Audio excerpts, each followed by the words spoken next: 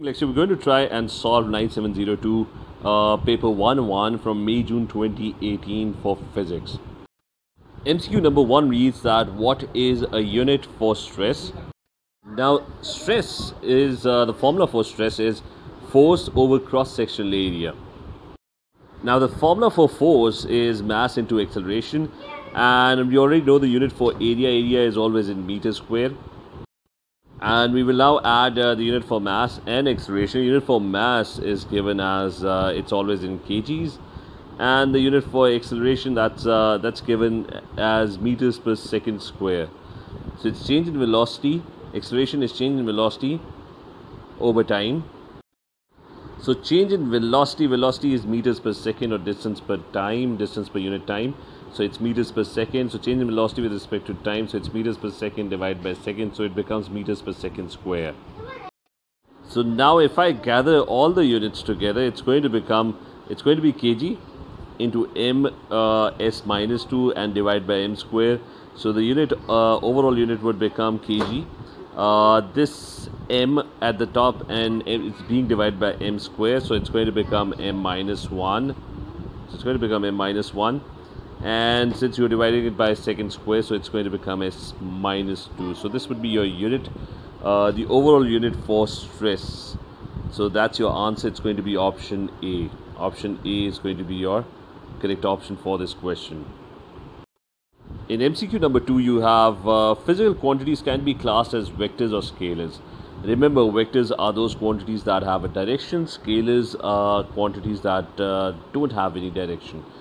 So which pair of quantities consist of two vectors? So let's start with the first one, kinetic energy. Remember, energy is a scalar. It's not a vector. It has no direction. Energy has no direction, specific direction. Force has a direction. That's a vector. So we can't take option A. We need two vectors. And if you look at option B, momentum has direction. Momentum is change in force. It's always in a particular direction. Time has no direction. Seconds, minutes, etc., hours, they don't have any direction. So that's a scalar quantity. So we can't take option B as well. If you look at option C, velocity has direction. Velocity is speed with a particular direction. Electric field strength also has a direction. The field strength is always pointing in a certain direction, and always it's basically the force per unit charge, and the force is always in a specific direction. So electric field strength is always having a particular direction. So both of them are vectors. Option C is going to be your correct option for this question. We can also have a look at D. We have weight. Weight has a direction. It's basically force that is being applied to mass, a particular mass, and that force is always in a particular direction. So that is weight. Temperature has no direction. Temperature is a scalar quantity. So option D is also going to be incorrect. So option C is your correct answer for this question. The following question reads that two dogs pull a sledge along an icy track as shown. So there's this icy track, and there's a forward force happening, and there are two dogs pulling, but the two dogs are pulling not in the forward direction, but they are making an angle. So it's a 65-degree angle from the vertical. This dog is pulling and exerting a force of 200 newtons. The other dog is pulling at a 45-degree angle with a force of 120 newtons. So this is your track, and the two dogs are pulling, and a forward force is exerted. And the question then goes on to read that dog X pulls with a force of 200 newton at an angle of 65 degrees to the front edge of the sledge. Dog Y pulls with a force of 120 newtons at an angle of 45 degrees to the front edge of the sledge. What is the resultant force on the sledge exerted by the two forces, by the two dogs? So we need to find the resultant force that is exerted by the two dogs together on this particular sledge. Now the way we're going to solve this question is that we're going to resolve the two forces created by the dogs in the horizontal direction and the vertical direction. So we're going to resolve the force that is created by this dog, 200 Newton force, in the horizontal and the vertical direction. So the vertical component of the 200 Newton force that is going in this direction, the vertical component of that would be 200 newtons into cos of the angle 65 degrees, which in this case is 65 degrees.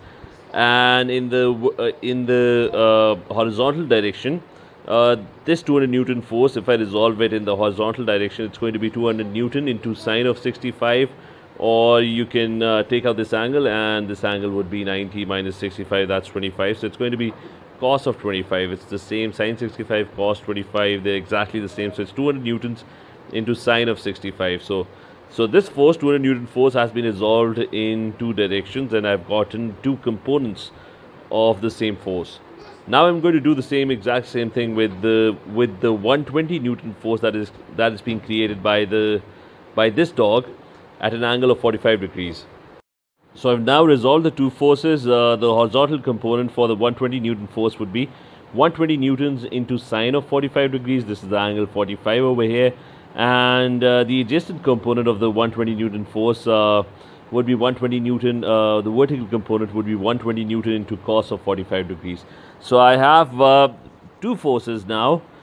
In the horizontal direction, both forces are pointing in the same direction. It's 200 Newton into sine of 65 by this dog, and 120 Newton into sine of 45 exerted by this other dog. And the vertical components, they are in opposite directions, so they would be subtracted. So it's going to be 200 Newtons into cos of 65 minus 120 Newton into cos of 45, because this force is pointing in the downward direction. Now if you go and read the question states the dog X pulls.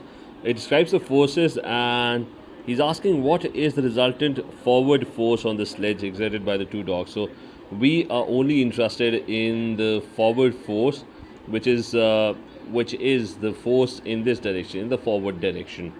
So I'm going to combine these two forces. So it's 200 Newton sine of 65 plus the other horizontal component, which is 120 Newtons into sine of 45. So if I combine that, my answer is going to come out to be, if I use my calculator, and the answer comes out to be approximately 266 Newtons. That is going to be the forward force.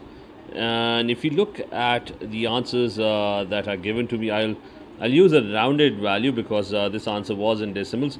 So the rounded value is going to be, the closest one is coming out to be 270 Newtons. So option C is going to be my correct option. The forward force is going to be 270 Newtons. The following question reads that in the circuit shown, an analog emitter is to be recalibrated as a thermometer. The emitter is connected in series with a thermistor. The thermistor is a component with a resistance that varies with temperature. The graph shows how the resistance R of the thermistor changes with temperature T. So you can have a look, and you can see as the temperature increases, the resistance of the thermistor is actually decreasing. So it's becoming lesser and lesser. So as temperature increases, the resistance of the thermistor decreases. So which diagram could represent the temperature scale on the emitter? So we need to figure out, so the emitter is to be converted, let's stop here. So this emitter is to be converted into a thermometer. Now an emitter measures current, and we know V is equal to IR, based on V is equal to IR, we know that the current I is inversely proportional to the resistance R. So it's inversely proportional to resistance R. Now we're going to try and predict how the current value. So all these diagrams, they are telling you emitter values. They're telling you the reading on the emitter. So they're plotting the emitter or the current values, and so we need to figure out how the scale or how the current is going to vary on the emitter, and how would you plot a temperature scale. So listen carefully now. This over here is your scale for temperature. So if you focus on your temperature scale, you would notice that initially the temperature is, if there's a very tiny variation in temperature, let's mark those points. So if temperature varies from this point to this point, you're going to notice, if I continue to plot this and merge with the graph, you would notice that the change in resistance is very drastic. So very tiny change in temperature results in the very, very large change in resistance. So large change in R due to a very tiny change in temperature would result in a very large change in current as well. So if you look at the graph, you will notice that the first graph, if you look at the first graph, you will notice that the temperature, the initial, let's say this is a 20 centigrade, a very tiny change in temperature. So this initial 20 centigrade change in temperature results in a very drastic change in the current reading, because there's going to be a very large change in resistance, as you can see from the graph over here. Similarly, if you look at the temperature, let's say a 20 degrees centigrade change in temperature over here, at this point over here, then you're going to notice that the resistance hardly varies. If I extrapolate this, the resistance hardly changes. So no considerable change in R. So little change in R, hence a very little change in current. So if you look at the graph again, you would notice that the temperature values over here, 80 to 100, the needle is not going to move very much, because not a very large change in resistance is going to happen. So there's not going to be a very large change in current as well. So initially very large changes in resistances, the value of resistance according to the graph. So very large change in current. So the needle moves very abruptly, first 20 degrees centigrade. And as you look at the graph, as you move on at higher temperatures, the change in resistance is not very much. So if the change in resistance is not very much, the current reading is not going to be, the needle is not going to swing a lot. So the values are going to be very close to each other. Hence option A looks to be perfectly correct. Option B tells you exactly the opposite, which is incorrect. And the reason why C and D are incorrect is because you need to also point out the relationship between current and temperature. Remember, temperature graph and resistance graph are inversely proportional. So the graph that you see over here, resistance is inversely proportional to temperature. So if resistance is inversely proportional to temperature, if I substitute resistance into this first expression, what I'll eventually get is that current would be directly proportional to temperature. So you can look at the relationships, the two relationships. Current is you already know that it's inversely proportional to resistance. And from this graph over here, thermistor graph over here, you would notice this curve over here. This curve would indicate that resistance and temperature, they are inversely proportional to each other. So if you substitute R over here, if you put 1 over T over here, what you're going to get is eventually you're going to get that current and temperature are directly proportional. So the needle, lesser current means lesser temperature, bigger current means bigger temperature. So these two scales are fine. These two are not fine. They're not inversely proportional. It's not going to happen that the needle swings a lot, there's a very high current, and that denotes a very low temperature. So current and temperature are directly proportional, which means that if the current reading, the needle is swinging a lot, the temperature is not going to be very low, it's actually going to be very high. Hence, it's either going to be option A and B. And according to the relationship, A would be the correct option.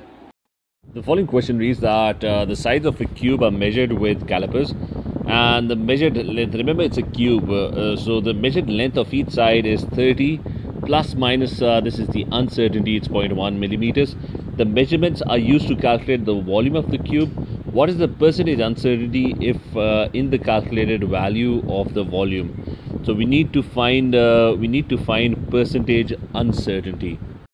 So I've written down the formula of volume. Volume is basically length cubed, which is length multiplied by length multiplied by length. And all the lengths, cubes have exactly the same length. All the lengths are 30 plus minus 0.1 millimeters. So remember this, that when values are being multiplied, then the percentage uncertainty gets added up. So I've written down the formula for fractional uncertainty, which is delta V is the uncertainty, V is the volume. So that is going to be the fractional uncertainty is going to be all the fractional uncertainties of length, and they're going to get added up. So delta L over L. So I'm going to do just that. As you can see that I have delta L. This over here is delta L, and this over here is L. It's the length L. So this is the uncertainty. So I'm going to do just that. It's going to be 0.1 divided by 30 millimeters, and they're all going to get added up. So it's going to be 0.1 divided by 30 plus 0.1 divided by 30, and that is going to give me, it's going to give me 0.3 divided by 30.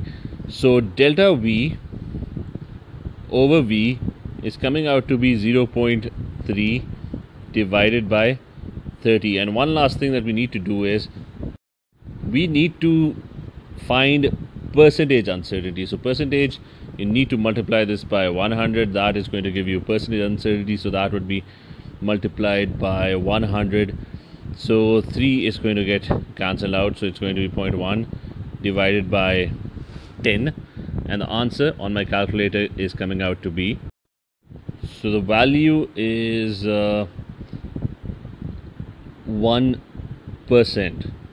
So that would be the percentage uncertainty, and the answer is going to be option C. Option C is going to be a correct option for this question. The following question reads that a tennis ball falls freely in air from the top of a tall building. Which graph best represents the variation with time t of the distance s fallen? So we need to plot time and distance s that has fallen.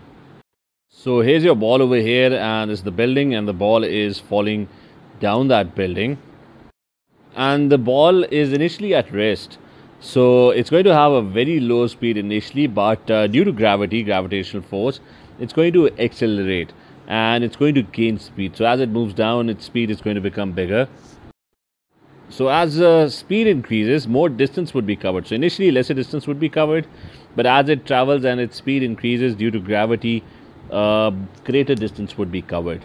So the graph is going to look something like option C. If you look at option C, what's going to happen is that initially this vertical axis is distance. So initially lesser distance is covered, but as time progresses, speed increases, more distance is covered. So the graph covers more and more distance in the vertical direction. But there's an issue over here, and that issue is that the speed is not going to indefinitely increase. It's going to increase, but it's going to become constant after a certain point when air resistance starts becoming a factor, because as speed increases, and remember he's talking about a tall building, which means that there is sufficient distance that it's covering. So as speed increases, air resistance is going to become greater and greater. At higher speed, you have more air resistance, which is going to try and prevent the ball from accelerating. It's going to cancel the effect of gravity. So speed would increase, but it would eventually become constant.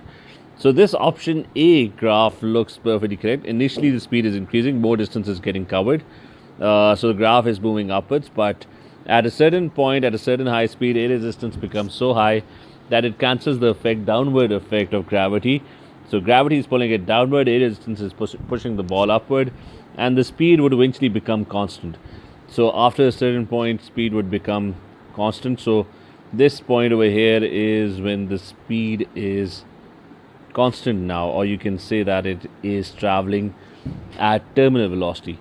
So option A is going to be your correct option. The other options B and C are incorrect, because in B the distance covered eventually goes to 0, which means that it slowly becomes lesser and lesser, although so speed is increasing, which means greater distance would be covered as time progresses. And the same is the case, both graphs B and D have exactly or almost the same shape. The speed is decreasing. Another point I can point out is that for a distance time graph, the axis or the tangent is the velocity or speed of the object. So in both cases the tangent is becoming steeper. So in this case as well, the tangent is becoming greater, which means speed is increasing, and in this case as well, the tangent is becoming greater, but then it becomes constant. So the tangent of these graphs, that's velocity or speed. The following question reads that the graph shows variation with mass of the weight of objects on a particular planet. So mass is becoming greater, so is the weight becoming greater. So what is the value of acceleration of free fall on this planet? So acceleration on this planet is basically the gravity of this planet. So we need to understand what is the relationship between weight and mass. We know that W, weight, is equal to mass into acceleration. So let's call that A. So we can, since it is a constant, it's a linear graph, which means that the relationship holds true for any point. So we can pick any point, any two values, and we can put those values in here. For example, we can pick, if you have a mass of 2 kg, and if we trace this line over here, you will notice that this line reaches somewhere at I think it's 3.2. So we know that for a 2 kg mass into A, substitute the values, W comes out to be 3.2 newtons.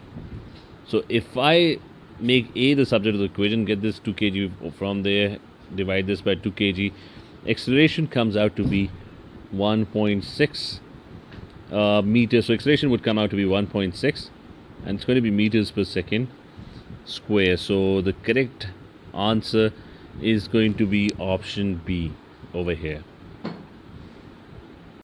The following question reads that the momentum of a car of mass m increases from P1 to P2. What is the increase in the kinetic energy of the car? So the first thing I'm going to assume is that the initial velocity of the car is u, and the final velocity of the car is v.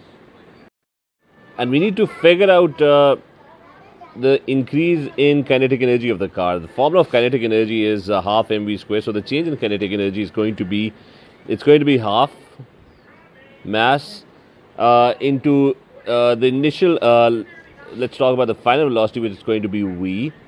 So it's going to be v square. That is the final kinetic energy minus the initial kinetic energy, which is going to be half mass into u squared. So final kinetic energy minus the initial kinetic energy. Now what I need to do is, I have the expression, but this expression has to be converted in terms of P1 and P2, which is the initial momentum and the final momentum. So let's talk about increases from P1. So that P1 is your initial momentum. So let's talk about P1. Momentum is mass into velocity, which is P1, since P1 is the initial momentum. So mass into the initial velocity, which is going to be u. Similarly, P2 is your final momentum. P2 given over here, the momentum changes to P2. So P2 is your final momentum. So that is going to be mass into the final velocity, which in this case is v. So you have mu and you have mv. Now one thing that you should notice over here is, notice that mu is also present over here. This is mu squared in kinetic energy. I need to somehow substitute these P1 and P2 in my expression that the expression that I made for the change in kinetic energy. So I need to do that. So you can see mu over here and mv over here.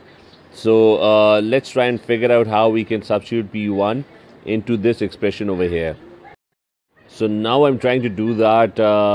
Remember, there was a square term over here. So what I did was, since P1 is equal to m into u, if I square P1, so P1 squared would be m squared over u squared. But we are still not getting exactly the same expression because m is not squared over here. So what I'm going to do is, I'm going to divide both sides by m. If I do that, both sides by m, if I do that, one of the m terms is going to get cancelled out, and I'm going to get mu squared. So this is exactly what I was looking for. Mu squared is basically P1 squared divided by m. So what I've done is, I've been able to figure out this thing over here. This thing is basically P1 squared divided by m. And I can do exactly the same with P2.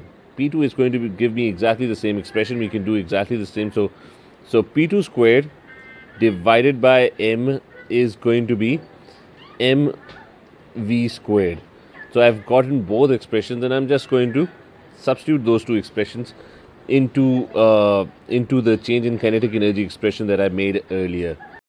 So if I substitute these two expressions for mu squared and mv squared into this expression of change in kinetic energy that we made earlier, what I'm going to get is this expression over here. And we can take half as common. If you compare the expressions that are given above, then you can see that the denominator is common, it's 2m. So it's either going to be, so 2m is in all the expressions, and the top would be p2 squared minus p1 squared. So it's going to be option A. Option A is going to be your correct option, because this expression over here and this expression over here, they are going to be similar. The following question reads, two similar spheres, each of mass m and traveling with speed v, are moving towards each other. So both have exactly the same mass and the same velocity, and they are going to collide with each other. The spheres have a head-on elastic collision. So focus on the term elastic collision. Elastic collisions are those collisions. So they are collisions where kinetic energy is conserved. So we're going to focus on the conservation of kinetic energy. Which statement is correct?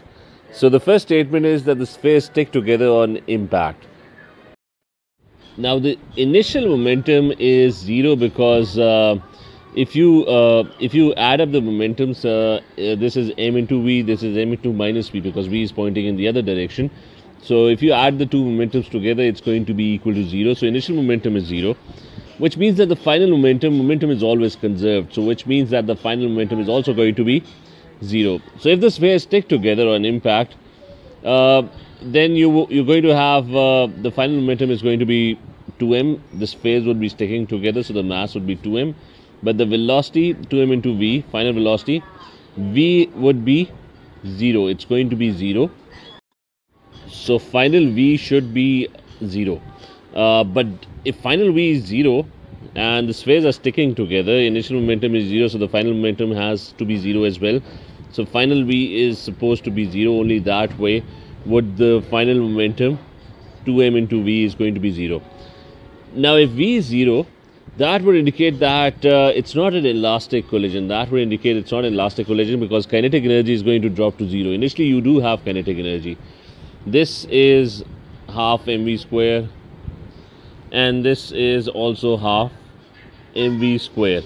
So since the initial kinetic energy, remember energy has no direction, so the initial kinetic energy would be the sum of the two.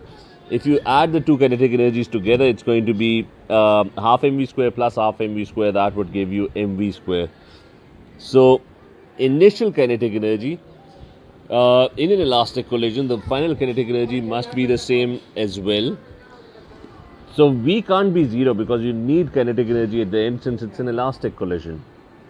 Let's look at option B now. The total kinetic energy after impact is mv squared.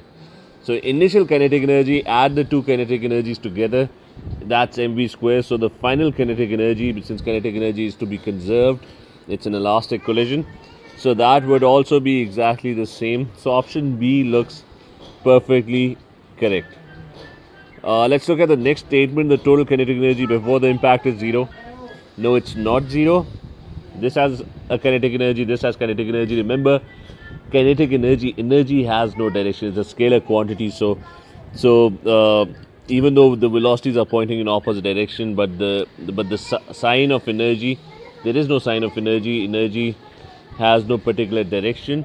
So the two energies are going to get added up, and the initial kinetic energy is not going to be 0. It's going to be mv squared. And let's look at option D, that the total momentum before impact is 2 mv. Momentum has direction. So this is mv, this is minus mv, because v is in the other direction. Hence, the initial momentum is actually 0. mv minus mv of the other ball, it's going to add up to 0. So the total momentum before impact is 2 mv.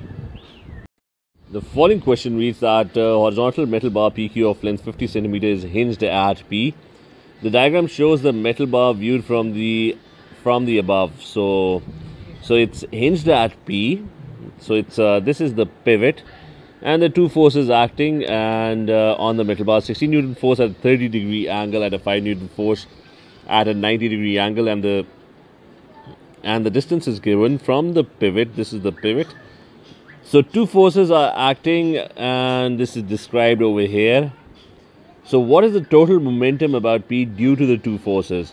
So we need to find the total moment about P due to the two forces. So let's try and calculate the moment. Now the moment, this is the first force, 5 Newton force, and it's going to create a clockwise moment.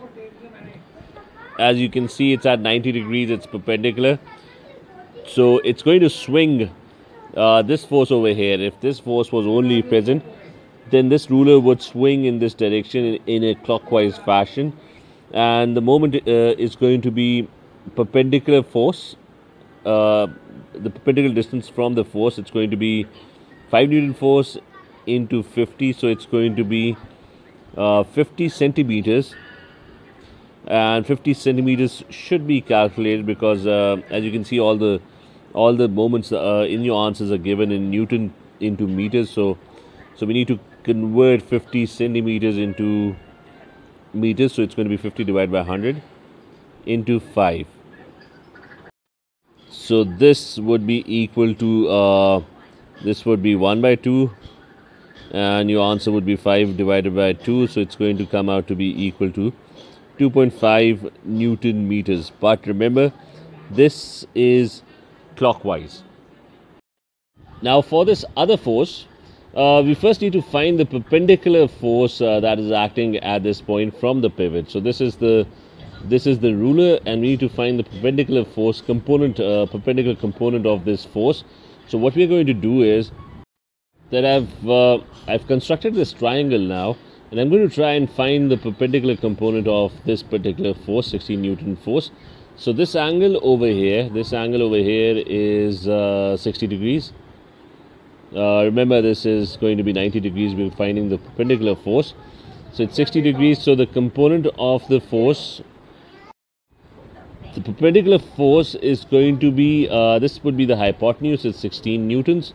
The angle is 60. So it's going to be, if you do cos of 60, is going to be the opposite side, which is going to be, let's call this F. So it's going to be the opposite side divided by the 16 Newton force. So cos of 60 adjacent side divided by the hypotenuse. So F divided by 16 newtons. So it's going to be F would come out to be 16 cos of 60.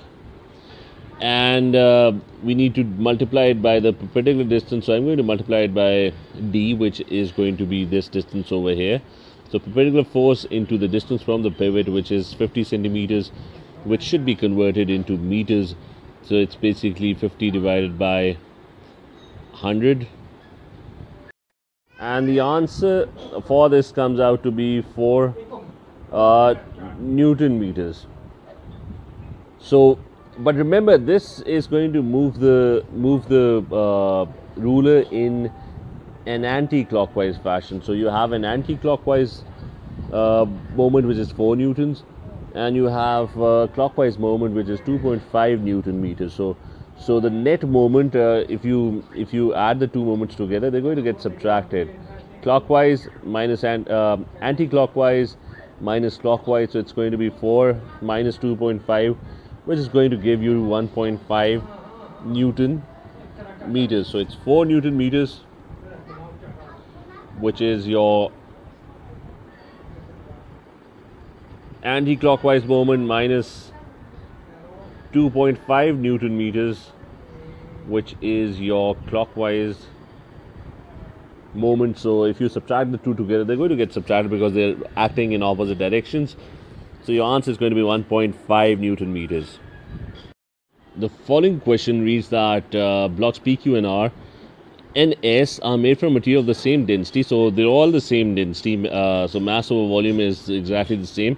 So block T is made from a material of twice the density of the material of the other blocks. So T has twice the density, and the cross-sectional area and the height of each of the blocks are shown. So cross-sectional area for each of the blocks is given. Now the question is, which two blocks exert the same pressure on the ground? So we're going to calculate the pressure on the ground by each of the blocks, let's start with the first one. The first thing I'm going to assume is the density is D. D is basically mass over volume. So to find pressure, the formula of pressure is force over area, and the force in this case, the cross-sectional area is given in each case, so we don't have to worry about A. Like in the first one, A is A. In the second one, A is basically equal to, the cross-sectional area is basically equal to 2A. So the cross-sectional areas are already given, so I just need to substitute that in the expression, and I would be able to find pressure. But I need to find force. For force, I need to find weight of each of the block. What is the weight that is being exerted by each of the blocks? And to find weight, I would need to find mass. Mass into gravity is basically weight. So we're going to start with the first one. So the first thing I'm going to do is I'm going to find volume. So volume V for this is cross-sectional area into height. That would be volume. So it's going to be H multiplied by A, cross-sectional area into height. So we found volume. I'm going to substitute volume now into this expression. So I've done exactly this. Remember that if you multiplied V into D, you get mass. So if you multiply V into D, that you get mass. So D multiplied by V, which in this case is H into A, that would give you mass. And now I need to find the force, which is weight. So I'm going to multiply it by gravity. So this would be multiplied by G. So I found the force, and remember pressure was force over area. What is the cross-sectional area? It's A. So I'm going to divide this whole expression by A, this by A as well. So this over here. So this is my expression for pressure. Force, which is mass into gravity, and divided by the cross-sectional area, which is A. And you can further simplify this as well. You can get rid of the A. So it's basically gravity into density into height. Let's quickly do the same thing for this second object Q as well. So the density is the same. So it's going to be first find the volume. Volume is it's going to be 2A multiplied by cross-sectional area into height. So it's 2AH, small h. And then I'm going to figure out, I'm going to multiply density by volume. That would give me mass. So density by volume, it's going to be D. So D into V, which is 2AH, I've multiplied that, and that is equal to mass. And the force would be weight. So I'm going to multiply that by gravity, both sides. So this thing would be multiplied by gravity. So this is the weight. And now pressure is force over area, so I'm going to divide it by the area. The cross-section area for this is 2A, so I'm going to divide it by 2A. And if I divide it by 2A, this 2A is going to get cancelled out, and you're going to get gravity into D into H, which is going to be your force. And what you might notice is that this expression, dividing it by 2A, the cross-sectional area, this expression, force divided by cross-sectional area, comes out to be G into D, density into height. The first one is the same as well, force over area. It comes out to be G into D into H. So the first two are going to exert the same amount of pressure. So remember this, the answer would be the first two objects P and Q. They're going to exert the same pressure on the ground. Now you can pretty much repeat the same with these three objects, but remember these three are going to give you different pressures. Try working this out for these three objects. These two objects are also going to exert the same pressure. Remember, pressure, force over area, cross-sectional area. force divided by cross-sectional area, it usually depends on the density. As you can see from the expression, it depends on the density. You can use the formula rho GH as well over here.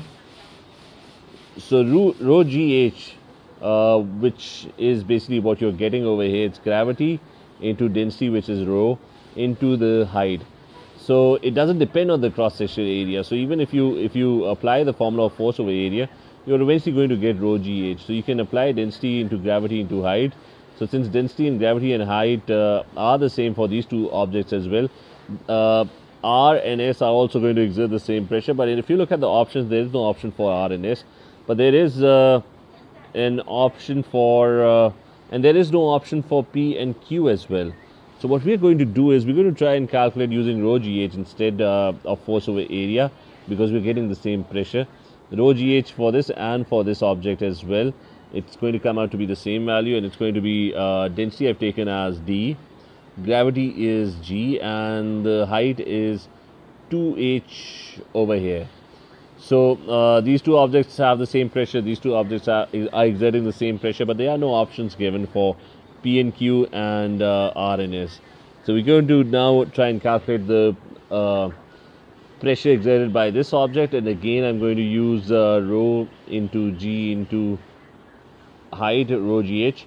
So it's going to be density is I've taken as D, gravity is G, and remember this particular block had twice the density. Somewhere it was mentioned over here, it was mentioned that it had twice the density of the material of the other blocks. So the density would be 2D in this case, it's twice the density, plus the height is h, so it's going to be into height. So this would be the density for this object, and if you compare this one, T and these two objects also had exactly the same expression for for pressure. So T is going to have similar pressures as R and S. So we're going to look for T now in our answers. So there is an option given, T and S. So option number D is going to be, it's going to be correct. All the other options are incorrect. We can also have a look. Q and S. Q and S have different expressions for pressure. Q and R also different expressions. P and T also have different. This is G into D into H. This is 2D into G into H. So the final correct answer is going to be option D. The following question reads that two parallel forces, each of magnitude F, act on a rod of length 5D. So the length of this entire rod is 5D. Which diagram shows the position of the two forces that would produce the largest torque on the rod? So torque is the turning effect. So which two forces are going to produce the largest torque? Now, since torque is the turning effect, I'm going to reject B, because no turning effect will be produced if both the forces are acting like this. So no turning effect on the ruler would be produced by these two forces because they're in the same direction. Remember, you need to twist it. For example, over here, the one force is acting downward, the other one is acting upward. So this would produce a turning effect.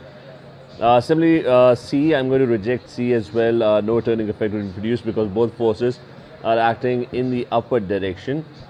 So these two forces are acting in the same direction, so no turning effect would be produced by these two forces as well. So I'm going to reject C. I'm also going to reject B. So turning effect is only being produced in D and in A. So let's examine option A and option D. So I'm going to calculate the couple that is produced because both forces are equal. They're both F. One would, so the turning effect would be produced. This force is pulling the ruler downwards. This force is pulling the ruler upwards. So a turning effect would be produced by these forces. The turning effect, or the couple produced, would be F multiplied by the distance between them. So it's going to be F into D. Similarly, in this example D, you again have the same force, but the distance is bigger now. So F is pointing downwards. It's going to rotate it this way. This F over here is going to rotate it this way. So a turning effect would be produced over here as well. And the couple that would be produced over here would be f multiplied by the perpendicular distance, which is 2d in this case. So you can see that the couple produced is bigger. The turning effect produced is bigger in option D. The following question reads that liquid X and Y are stored in large open tanks. So the two liquids stored in a tank. Liquid X has density 800 kilogram per meter cube, and liquid Y has a density of 1200 kilogram per meter cube. So Y has a greater density. And the question is, at which pressure are at which depths are the pressures equal? So here you can see my two tanks. One is Y, the other one is X. Y has greater density, X has lesser density. And what we need to figure out is at what depth would the pressures be equal. The formula for pressure is rho GH. So it's going to be rho into G into H over here. And the pressure that would be exerted at the bottom over here as well would also be rho into G into H. So it's going to depend on density into gravity into height. And this over here is the height of the two liquids. What we just need to do is, we know density. So this is 1200 over here into gravity, which is 9.81, into height. Now this H over here would be substituted each time. For example, Y over here in the first one is 20. The same would be done over here as well. It's 800 into gravity, which is 9.81, into height, which we're going to substitute. So let's pick the first values and see if the answer comes out to be the same. So let's calculate pressure for the first one. H over here is it's going to be taken as 20, and H over here is going to be taken as 8. So if you do this on your calculator, then you're going to you can do the calculation. I don't need to do the calculation. You can mentally also work this out. So 12 into 2, that would be something 24 into 9.81. Over here it's 8 into 8, that's 32. 8 into 8 is 64 into 9.81. So basically both values are going to come out to be different. So the first option over here, option A, is going to be incorrect, and I'm going to mark that as incorrect. Let's move to option B now. For option B, you have a different value of H. So in option B, H is 15. So let's put 15 over there in Y, and you can see that it's 10 in X. So let's put 10 over there, and let's see if we're going to get the same answer. So 15 into 1200 and 10 into 800. This would be 8000. And if you multiply 12 and 15, you're not going to get a number that would be around 8. So these two values are also not coming out to be exactly the same. So let's cut option B as well. Now move to option C. If you move to option C, X is 15. So H would be over here, that's 15. And over here, the other one in Y, the height is 10. So let's put 10 over there. If I do that, I'm going to get the same value, because you can do this on your calculator. 12 into 10, that's around 12,000 into 9.81. 800 into 15 is also 12,000 into 9.81. So both are going to give you the same exact pressure values. So you can do the calculation, you're going to get the same exact answer. So C, option C is going to be your correct option for this question.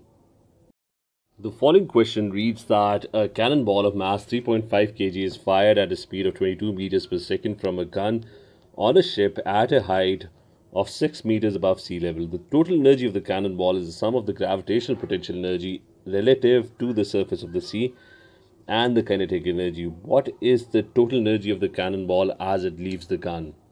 So since we are off to finding the total energy, remember that they've already told you that it's the total energy of the cannonball is the sum of the gravitational potential energy relative to the sea and the kinetic energy. So I'm going to first find out kinetic energy, which has a formula: half mass into velocity squared.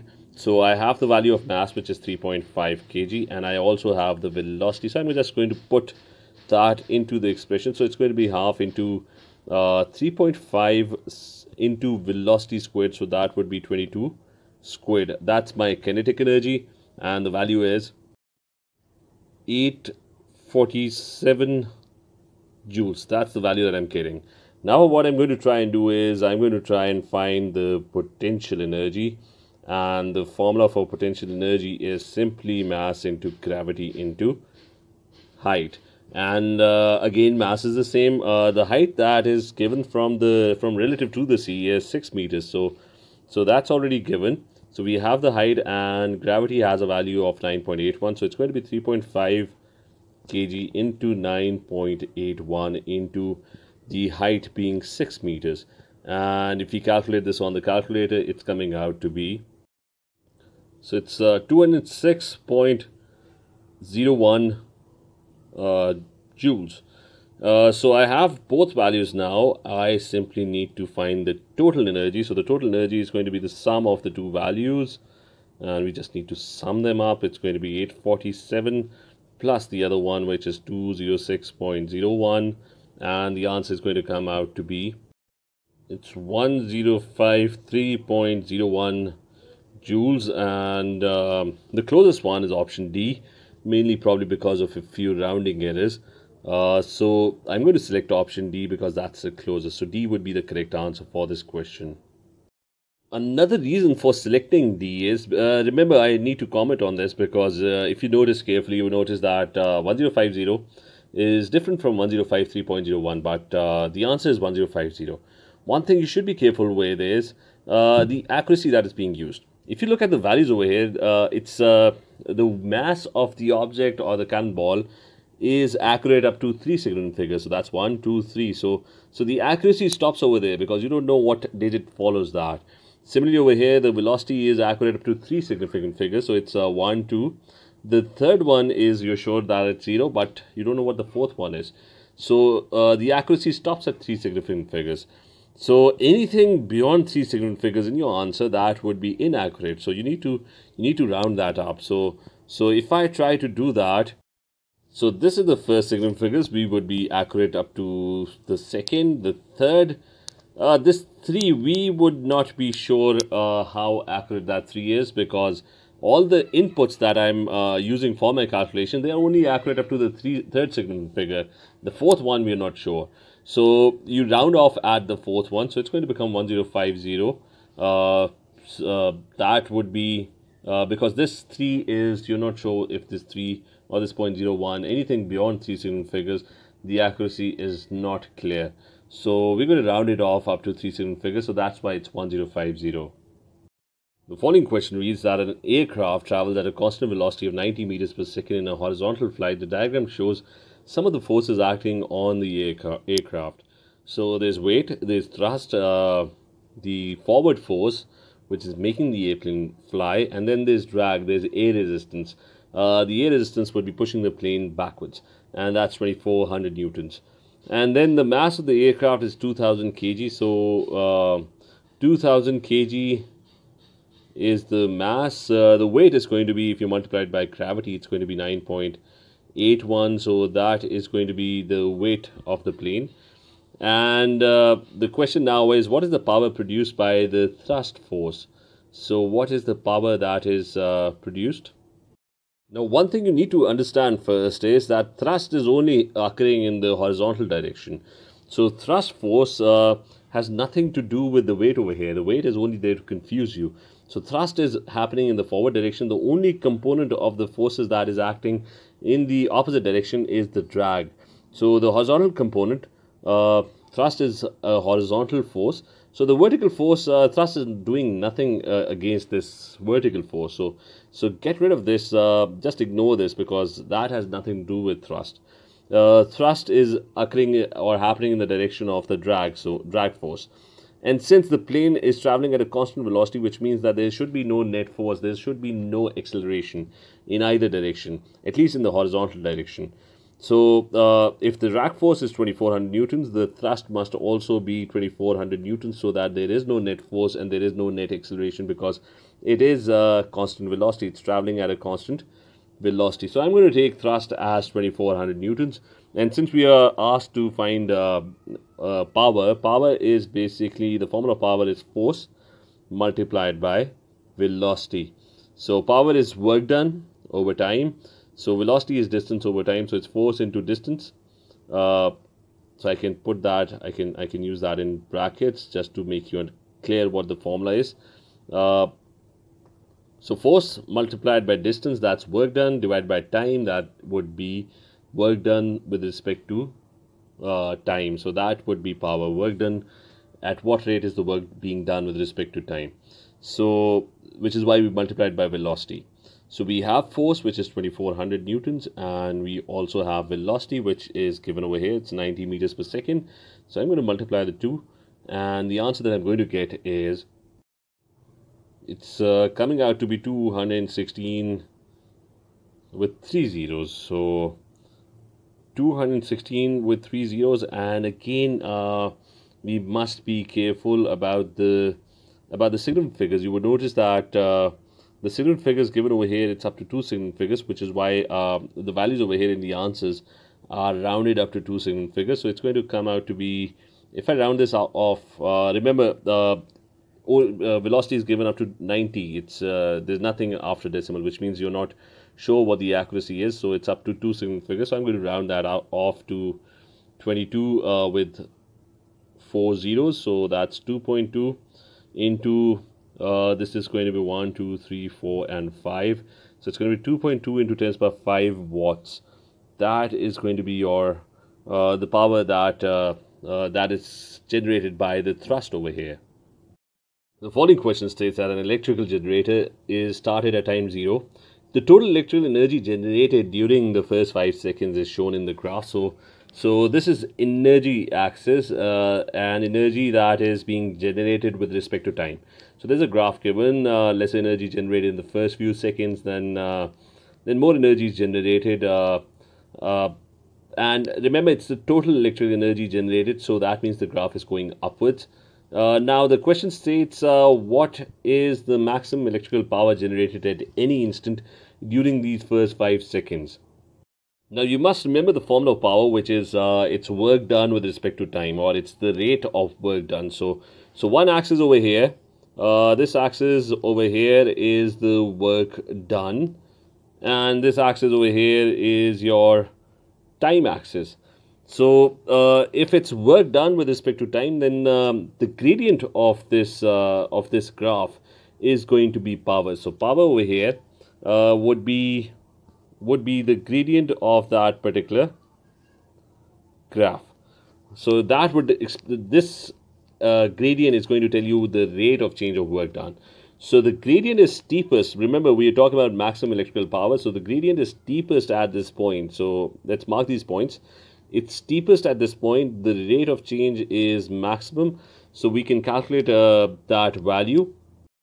So we can measure the work done, the change in work done. It was 10 over here.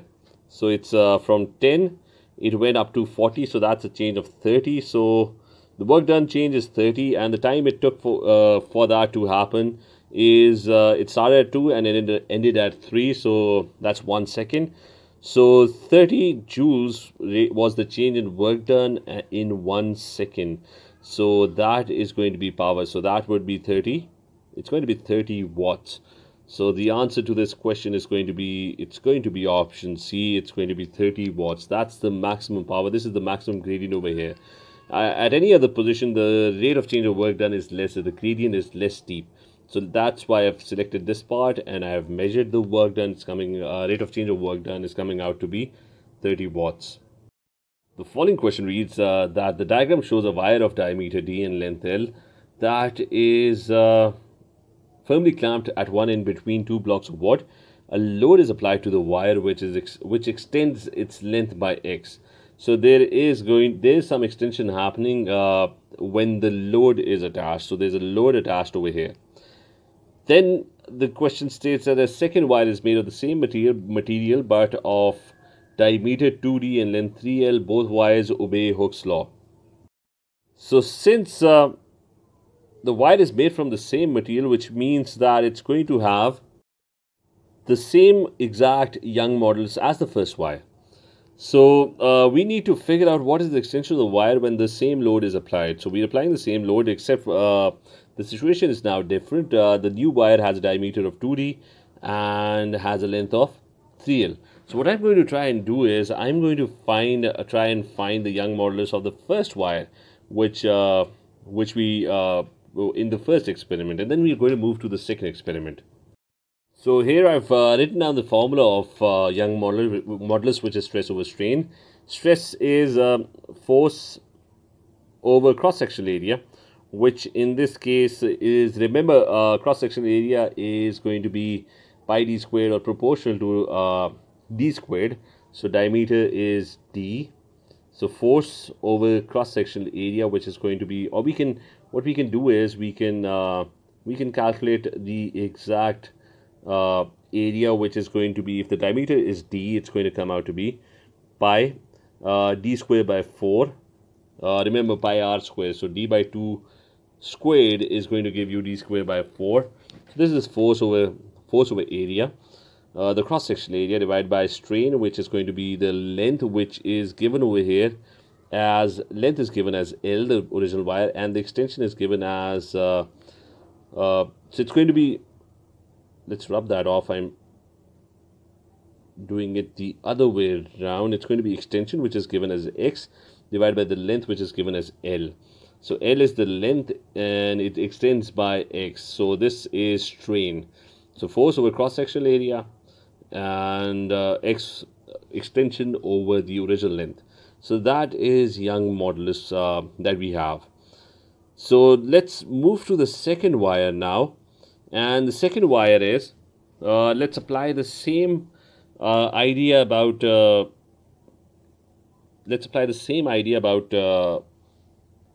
Young modulus, and for the second wire. So here I've written down the Young modulus for the second wire. I've written down the expression stress over strain. It's going to be force over cross-sectional area, but remember, cross-sectional area over here is going to be the diameter is 2d, which means the radius, if you put pi r squared, the radius is going to be d.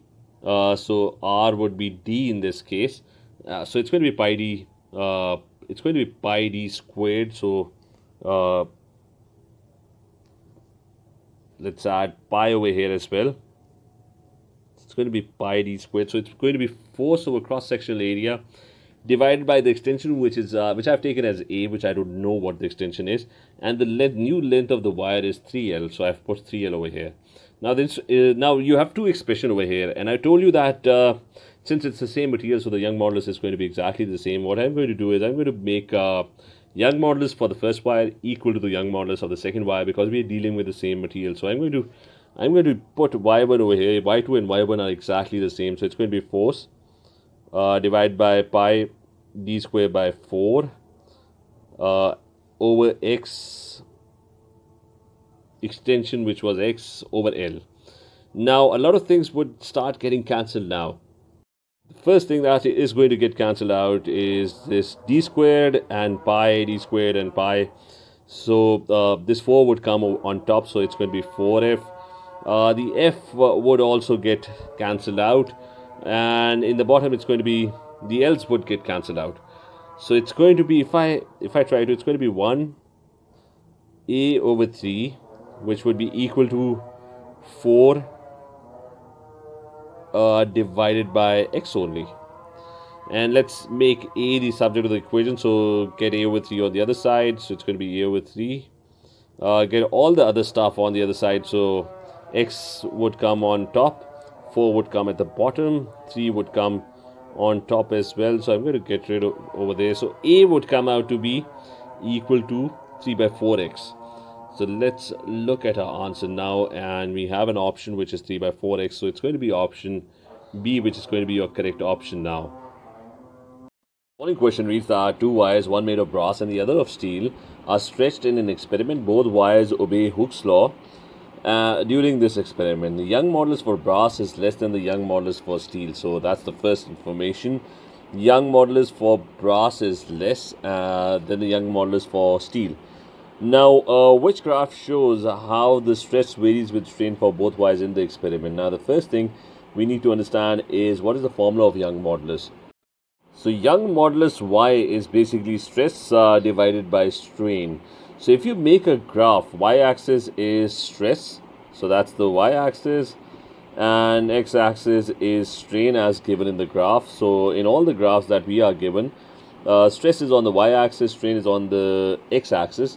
So the gradient of this graph, of this particular graph, would be young modulus. So the gradient is basically the rise in y divided by the rise in x. So the gradient is going to be the young modulus. So you can see that they've already told you that brass has a lesser young modulus. It has less young modulus, which means that its gradient is going to be lesser. So it's going to be less steep. Steel, on the other hand, would be steeper. So you have this graph. This graph also looks fine. And if you keep on moving, these two graphs are definitely incorrect because over here brass has a steeper gradient in both the graphs compared to steel. So if brass has steeper gradient, that means brass has higher young modulus, which is not true. The statement was given that brass has lesser young modulus. Now the correct option would be, now one important statement that was given in the question was that if you read the question, then it also stated that during the experiment Hooke's law was obeyed, which means that the elastic limit had not been reached. So Hooke's law, during the experiment, both wires were obeying Hooke's law, which means elastic limit was not reached. So we already know that it's either from A or B, because brass has a lesser gradient in both cases, but in A, the elastic limit has been reached. At this point, you can see that the young modulus is changing, which means that the elastic limit has been reached, and non-linear stretching is happening at this point. So, which is why the value for Hooke's law or young modulus, the young modulus value is going to change. But over here, no elastic limit has been reached. Both are the stress and the strain. F is equal to kx. Hooke's law is being maintained. Young modulus is not changing. The gradient is constant. So Hooke's law is being obeyed in this experiment over here. There is no non-linear stretching that's happening. So B would be the correct option for this question. The following question reads that a transverse progressive wave is set up on a string. So there's a wave and it's a transverse wave. The string is vibrating to and fro, and a wave is set up. The graph shows the variation with time of displacement for a point on the string. Now the separation xy on the graph represents a dash of the wave. So there is a separation, there's a point x, there's a point y, and there's a separation between them. And it states, what does it represent? It represents dash of the wave. So if you look carefully, this point and this point are exactly the same point. It's exactly after one cycle the wave repeats at y. So this is basically just one cycle of a wave, or you can call this a wavelength, but you have to also note that what is this axis? This axis is the time axis. So this is the point where this is t1, this is t2. So this is the time axis. So the distance between these 2 points represents the time it takes for one cycle of the wave, or one wave to pass. So it is time taken for one wave to pass. So that is called time period. Time period is the time needed for one wave to pass. So this is exactly one wave, and this is the distance between them is basically the time it takes on the axis. This axis is time axis, so it's going to be the time period. And then it says that x and y have equal. So x and y are points that are getting displaced to and fro. This is the center point, this is the midpoint, and these particles, or these points on the string, they're getting displaced to and fro. So they represent equal displacement. So let's go and have a look. One would be time period, and the other one would be displacement, not amplitude. Remember, amplitude is the maximum displacement. Amplitude in this graph is going to be this thing over here. The maximum displacement is the amplitude. So this is not the amplitude of the wave. This is they would eventually get displaced to. So maximum displacement is amplitude, So this is just displacement. This point is getting displaced, this point is also getting displaced, so both of them are getting displaced equally, so that is going to be just displacement, not amplitude. So B would be the correct option for this question. The following question reads that which region of the electromagnetic spectrum includes waves with a frequency of 10 to the power 7 megahertz. Now the question has tried to create some confusion, because a lot of people would think of this as, if they read quickly, they would read this as 10 to the power 7 hertz. But remember, there's an M over there which means megahertz, which basically means it's 10 to the power 7. Mega means 10 to the power 6. So basically, if you sum that up, it's basically 10 to the power 13 hertz. So we are looking for a frequency that is 10 to the power 13 hertz. I've now opened the spectrum, the entire electromagnetic spectrum, and you can see, if you can carefully look over here, you would notice that infrared is 10 to the power 12 hertz. So that basically indicates that the correct option, the closest to 10 to the power 7 megahertz, remember 10 to the power 7 megahertz was 10 to the power 13 hertz. So the closest is coming out to be infrared, which is going to give you option. It's going to give you option A as the correct option. The following question reads that a longitudinal wave has vibrations parallel to the direction of transfer of energy by the wave. The wave can be represented on a graph showing the variation of the displacement of the particles with distance from the source. Which point on the graph is the center of compression? So we need to tell which point on the graph is the center of compression, and this is the direction of transfer of energy. So displacement, this is the displacement away from the source, and this is displacement towards the source, and this is the distance from the source. So here I've put a picture of a longitudinal wave. So this is a spring. It's the wave is traveling in compressions and rarefactions. Rarefactions are when the spring, the particles or the spring is moving in either direction. So there's going to be rarefaction, and if the spring, both of them are compressing, one is moving in this direction, the other one is moving in this direction, there's going to be a compression in the middle. So here's a compression. So longitudinal waves have rarefactions and compressions that are moving along in a particular direction, in the direction of the flow of energy. So our aim is to find where the compression is. So let's say there are 3 points, A, B over here, which is the compression part, and C. So you can notice that at A, the particles are moving in, let's say this is the source, this is my source, and the wave is being transmitted from this source, and it's traveling in this direction. So this is the source. So you can notice that at A, on one side of the compression, the particles are moving in one direction. On the other side, the particles are moving in the opposite direction. And in the middle, that's the part where there's going to be compression. So the correct option for this question is going to be, because the question is asking which point of the graph is the center of compression, then it's going to be B. Because as you can see over here, at A, the displacement is away from the source. So at A, let's say this is A. So at A, the displacement is away from the source. And at C, the displacement is towards the source. So at C, the displacement is towards the source. So it would be at the center, that's where the compression is going to happen. So B would be the correct option for this question. Meanwhile, I'll also mention about D. D would be a rarefaction, because if you look at point D, on one side the displacement is away from the source. So let's say this is the source, displacement is away from the source at on one side. So let's say, let me remove this.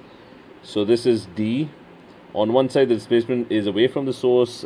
Before that, the displacement is towards the source. So in the middle, there's going to be rarefaction. So D is the part where there's going to be rarefaction. The following question reads that what can be deduced from a table of wavelengths of the waves in the electromagnetic spectrum? So the first statement, A, is that green light has a shorter wavelength than X-rays. Remember, X-rays have very high frequencies. So since they have high frequency, X-rays are at one end of the spectrum, the high frequency end. So the wavelength is going to be, lambda is going to be smaller. So for your reference, I've posted the wavelength spectrum. You can notice that X-rays are somewhere over here, the high frequency end. Remember, they are very high frequencies. The wavelength, on the other hand, are very small. So the first statement is incorrect. Green light is somewhere over here. It's somewhere in the middle. So the first statement is incorrect. The second one is red light has a shorter wavelength than green light. So you can notice that the red light is to the right. It's right at the. You can use Whiteboard, Whibgynr. So red light is at the low frequency side. So red light is low frequency, which means that it has a bigger wavelength. So this statement is also going to be incorrect. So B would also be incorrect. The next one is wavelength range for radio waves is less than that for infrared waves. So you can have a look at the wavelengths. Infrared are around 10 power 12 to 10 power 10, and radio waves have a much bigger spectrum. They cover a much larger spectrum. So the wavelength range for radio waves is less. That is incorrect. This statement less is incorrect. Radio waves cover a much larger part of the spectrum. So option C is also going to be incorrect. That would leave us with option D, which is that the wavelength of for X-rays is less than that for radio waves, which is true that the wavelength for X-rays are over here at the high frequency end. So high frequency end, that means smaller wavelength. So the wavelength range, he's talking about the range. Sorry, so we let's repeat that. He's talking about the range. The wavelength range for X-rays is less than that for radio waves is true. Radio waves again have it has a much bigger range, 10 to the power 6 to 10 to the power 2 hertz. X-rays cover a much smaller range, 10 to the power 20 to 10 to the power 18 hertz. So the range is much smaller compared to radio waves. So this statement, option D, is going to be your correct option for this question. The following question reads that a binary star consists of two stars rotating around a common center. Light from one of the stars is observed on Earth. So there's a binary star, which means that there are two stars, and there's an observer on Earth, and light from one of the stars is probably reaching the observer. The observed frequency of the light varies between a minimum frequency F minimum and a maximum frequency F maximum as shown. So the observed frequency of the light is varying F minimum to F maximum. The rate of rotation of the binary star increases. What is the change to F maximum and the change to F minimum? So the rate of rotation is going to increase. So the two stars, they are rotating in this manner, and the rate of rotation is going to increase. If it's going to increase, so what would happen to F minimum and F maximum? So let's go back to our diagram, and let's focus on this star. So remember, this star, when it's leaving, the frequencies are going to become bigger. They're going to expand. The light is going to cover a larger distance. So the frequency would become lesser, and when the star is moving towards the observer, the frequencies, all the light frequencies, etc., they're going to compress, because all the waves they would be traveling towards, and the star would be traveling towards them. So the frequencies are going to compress, as in a Doppler effect. So what's going to happen is that the frequency, the lower frequency, is going to become even lower if it's traveling at a much faster rate. If it's traveling at a higher speed, the frequencies, the waves would be much further away from each other, because now the star is traveling or at a much faster speed, and the frequencies, the compression part, where the frequencies or the waves, they get compressed. When the star is moving towards the observer, all the waves that it will produce, the light waves that it will emit, they would be stacked closer together. So F maximum would increase. So F maximum increases, whereas F minimum, that is going to decrease. So let's go back and have a look, and the correct option is going to be, it's going to be option C, that f maximum increases and f minimum, that's going to decrease. The following question reads that a teacher sets up the apparatus shown to demonstrate a double slit in the fringe pattern on the screen. So there's a double slit, these are the double slits over here, and they have a separation of Q, and this is a single slit, a source slide over here. R is the distance between the screen and the double slits. So which change to the apparatus will increase the fringe spacing? Here on the diagram, I've constructed two fringes. This is the first bright spot that would appear on the screen because the rays from the two slits, they're going to meet at this point in phase. And then a short distance away, there's going to be another bright spot. There's going to be a dark spot in the middle, then another bright spot. And the two rays from the two slits are going to meet in phase again, and another bright spot is going to be formed. So fringes would form on the screen all the way across, a very bright fringe in the middle, and then fringes on the sides because the waves keep on meeting in phase. Wherever they're meeting out of phase, that's where you're going to get a dark spot. Now the formula that determines fringe spacing is given over here, where Q is the slit spacing and Y over R. Y is the fringe spacing divided by R is the distance between the screen and the double slits, and it's equal to n lambda. So this is the formula that we are dealing with, and now the question is, which change to the apparatus will increase the fringe spacing? So the fringe spacing was Y. So I've rearranged the terms in this formula, and I've made Y the subject of the equation, and now you're going to get that Y is directly proportional to R, the distance. So the fringe spacing would increase if you keep on increasing distance. You can, and it's pretty obvious that if you put the screen further away, the distance between the fringes, it's going to increase.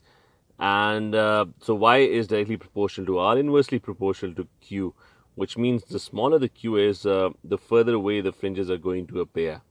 And it's directly proportional to the wavelength, lambda, as well. N is a constant because every time the waves interfere, they're going to have a phase difference of n lambda. Now, the options which we have, what change in the apparatus will increase the fringe spacing? So decreasing the distance P. P is not going to really matter. Decreasing the distance Q, that is, if we decrease the distance, the fringe spacing Y would increase, so that appears to be correct. But let's also have a look at the other options as well. Decreasing the distance R, if you decrease distance R, directly proportional decrease R. If you decrease R, the fringe spacing would decrease as well. So bringing the screen closer, the fringes would be closer together. So that is not going to work. And decreasing the wavelength of the light, so it's directly proportional to lambda. So if you increase lambda, then fringe spacing would increase. So decreasing wavelength is also not an option. So the correct option for this question is going to be option B. The following question states that the diagram shows two sources of waves, S1 and S2. The sources oscillate with a phase difference of 180 degrees. So both sources are off by 180 degrees, which means that if a crest is coming in, or this source is producing a crest, this source would be producing a trough. So they are off by 180 degrees. So the sources each generate a wavelength of 2 centimeters. So the wavelength is similar. They're generating the same exact wave of frequency. Each source produces a wave that has amplitude x0. So the amplitude is even similar as well. So both sources are basically producing the same wave when it reaches P. So each source produces a wave that has an amplitude of x0 when it reaches point P. What is the amplitude of the oscillation at P?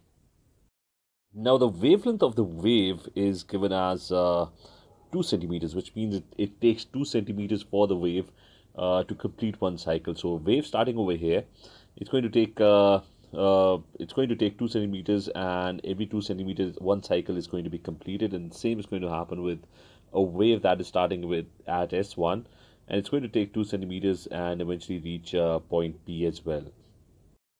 So you can see the length over here, 13 centimeters, which means that for 12 centimeters, if the wave starts traveling 12 centimeters, that is 6 complete cycles would be completed. And then you'll be left with just 1 centimeter over here. So that means there's a half cycle uh, that is going to be covered. And also, let's have a look at the other wave. The other wave is traveling a distance of 5 centimeters, which means that for 4 centimeters, the wavelength is 2 centimeters. So that means 2 complete cycles would be covered if it travels 4 centimeters. And it would still have 1 centimeter left to cover. So that means 1 extra half cycle of the wave would be completed.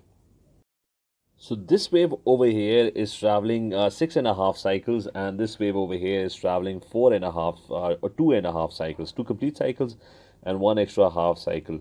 So as you can see, the number of cycles that would be done by this wave and the number of cycles that would be done by this wave, they are going to be exactly the same. We're not going to count the complete cycles because they are irrelevant.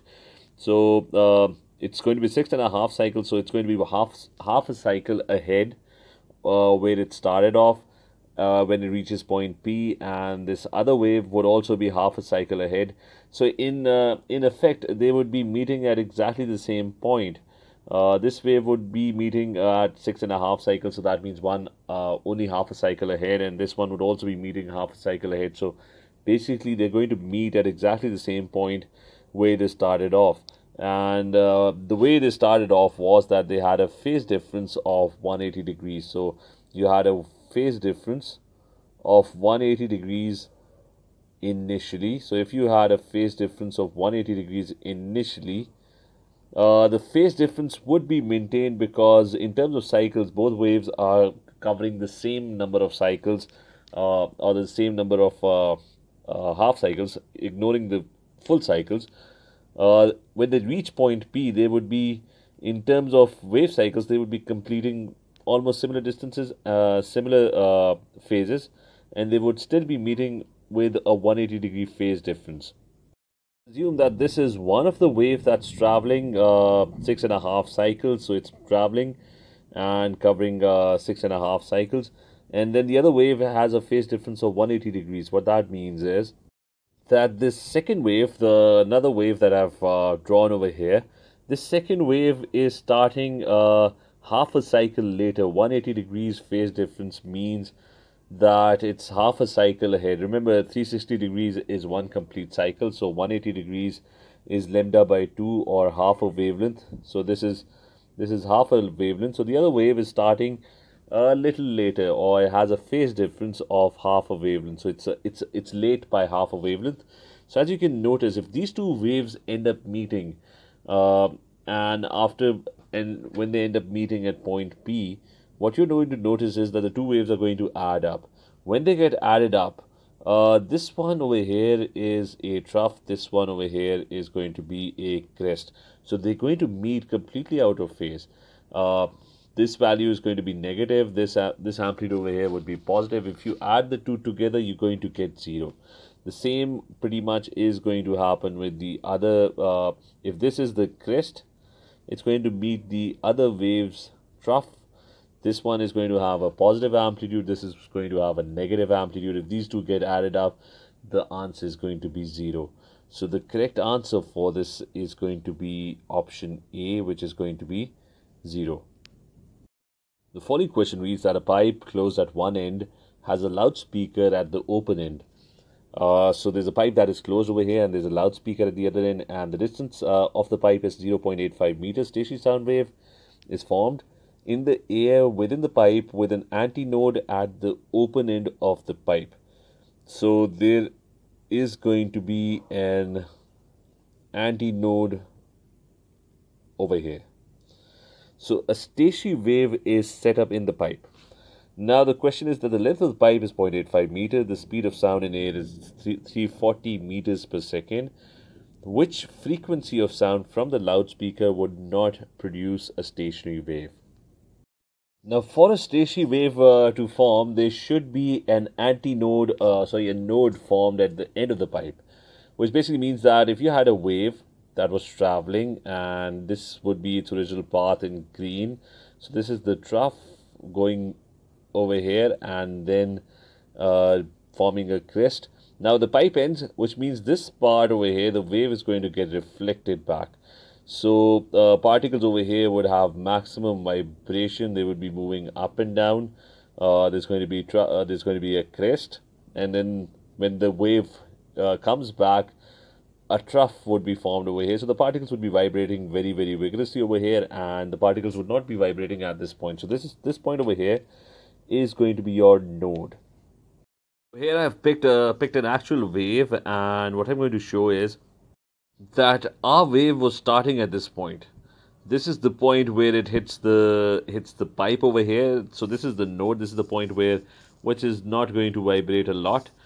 This is going to be your node, and then it's going to get reflected back. So it's going to get reflected back, and it's going to reach this point. So this is the point where the antinode would be formed, and this wave is going to get reflected back. So crest hits the node and goes back and forms the antinode.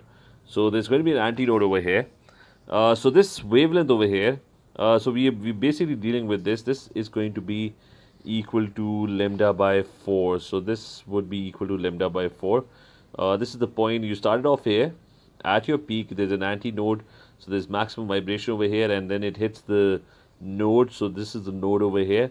And then it comes back again. So this wave, instead of going forward, it gets reflected back. So if it gets reflected back, so this is the part that we are dealing with.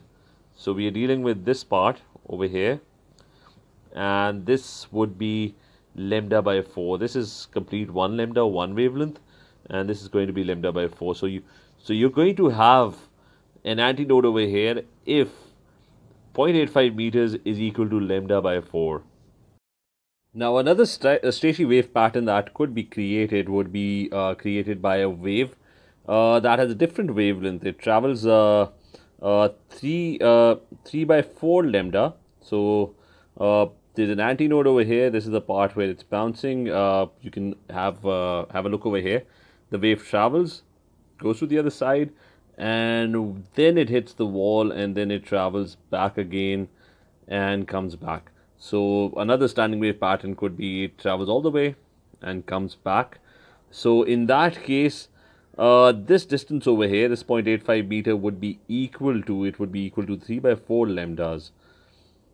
So you can pretty much guess how many wavelengths can fit over here to create a stationary wave that has an antinode over here. So that's lambda by 4, or it could be 3 by 4 lambda. So there's a difference of lambda by 2. So any wave having a difference of lambda by 2, you can keep on adding more waves having shorter wavelengths, and they would be creating stationary wave patterns inside over here in this tube over here.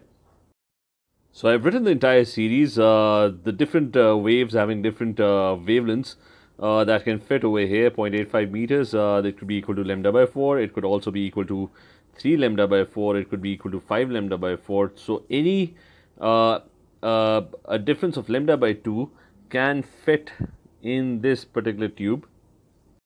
So I found lambda for the first wavelength that had lambda by 4 waves fitting over here in 0.85 meters. So I made that equal to that, and I was able to find lambda which came out to be equal to 3.4 meters. The other wave I took that would create a stationary pattern over here had 3 by 4 lambdas, 3/4 of a wave that would hit the pipe at the other end and then come back again and create an antinode over here. So that would be equal to 0.85 meters as well. Now using this lambda over here that I found, there's the velocity of the wave is also given. So we can use v is equal to lambda f, and we can figure out the frequency of the wave, which is going to come out to be, frequency would be equal to velocity 340 meters per second divided by 3.4 meters, which is the value of lambda that we have, and that gives you 100 hertz.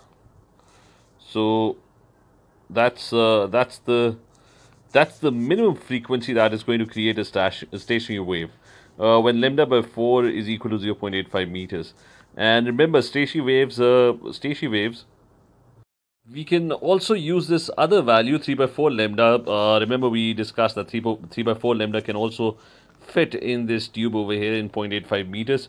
So we can take that 3 by 4 lambda, and 3 by 4 lambda, that's going to be a different frequency because more wavelengths are actually fitting into this in this tube over here. It's equal to 0.85 meters.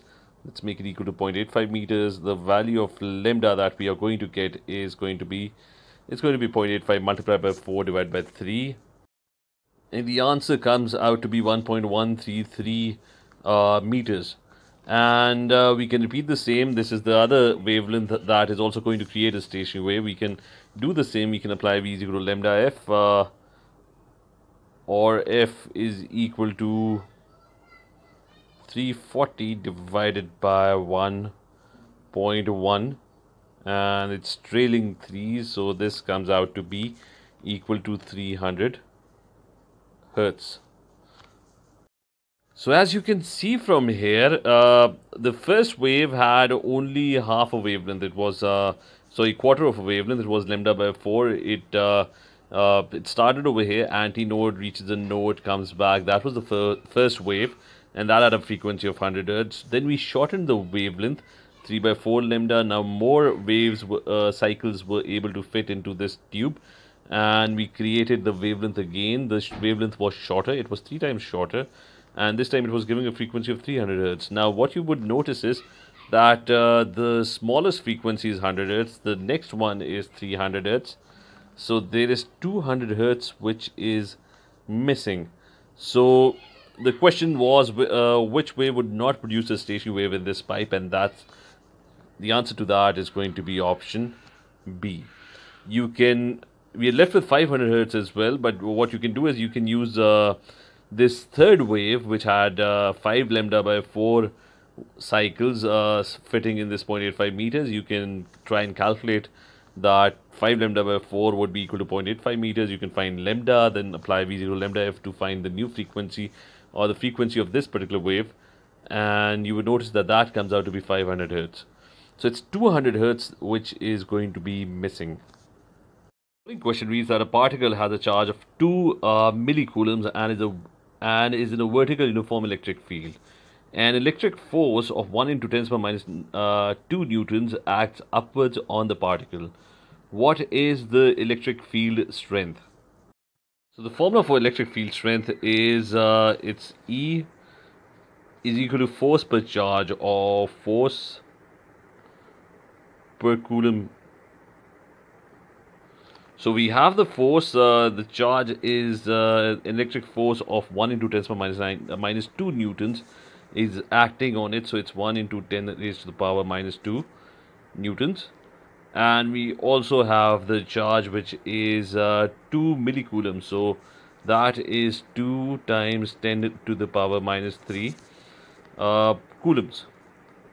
So the answer that we are getting is 5, and units for electric field are volts per meter, and it's going to be upwards because it's a positive charge. So it's a positive charge, and remember, electric field shows it's always in the direction of the force that a positive charge experiences, or the electric field points in the direction in which the force on a positive charge would be applied. So an electric force of 1 Newton is acting upwards, so the force is acting upwards on a positive charge, so that is the direction of the electric field. So it's going to be pointing upwards, so it's going to be 5 volts per meter upwards. The following question states that a charged particle is in the electric field between 2 horizontal metal plates. So there's a charged particles and they are charged plates, and they're connected to a battery as shown. There's a force F on the particle due to the electric field. So there is going to be an electric field. This is going to be the positive plate because it's connected to the positive terminal of the battery. This over here is going to be your negative plate. So the electric field would be pointing downwards from positive to negative. The separation of the plates is doubled. So right now this charge over here is experiencing a force F. So force F, as mentioned over here, is being experienced currently in its original state. But now what they're doing is that the separation of the plates is doubled, and they're asking what is the new force on the particle. So let's first define the electric field that is being experienced by this particular particle over here. The electric field is force per charge. So let's say there is V volts on that is coming from the battery, and the distance over here is let's say it's x meters. So V volts and x meters. So the electric field is going to be V over x. And let's say the charge on the particle is q. So what we are going to do is, if the charge is q, then the force is basically equal to q into e. So it's going to be multiplied by the charge which we have taken as q. So this over here is going to be the force that would be experienced by the particle in its original form.